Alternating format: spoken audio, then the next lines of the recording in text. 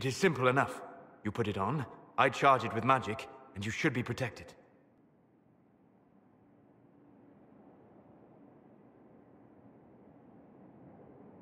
Are you ready, Cole? They can't make me a monster.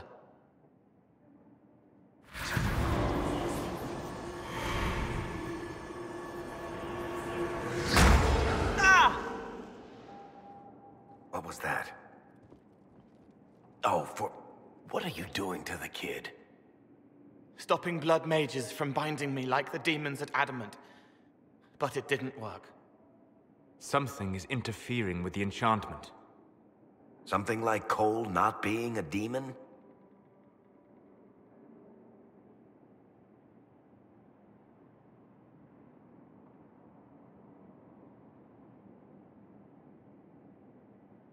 I'm not certain exactly what Cole is. Regardless of Cole's special circumstances, he remains a spirit. Yes, a spirit who is strangely like a person. I don't matter. Just lock away the parts of me that someone else could knot together to make me follow. Focus on the amulet. Tell me what you feel.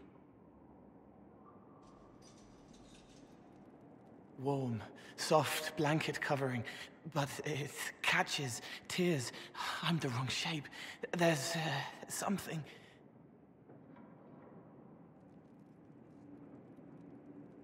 There. That way.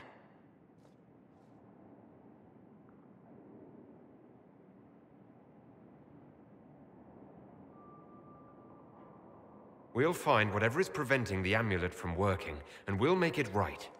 All right, kid. Get Cullen and work with him on the map to figure out where you're sensing something wrong. Will you come with me? All of you? Sure.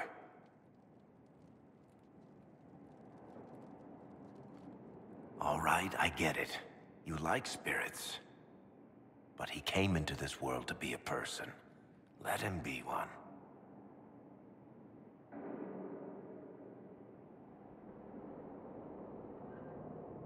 If I see a way to protect Cole without taking away whatever he is, I'll use it. But Cole clearly needs our help. I'm not saying we do nothing. But that ritual of theirs only works on demons, right? This is not some fanciful story, child of the stone. We cannot change our nature by wishing. You don't think? However we deal with the problem, our next step is to track down whatever is interfering with the enchantment.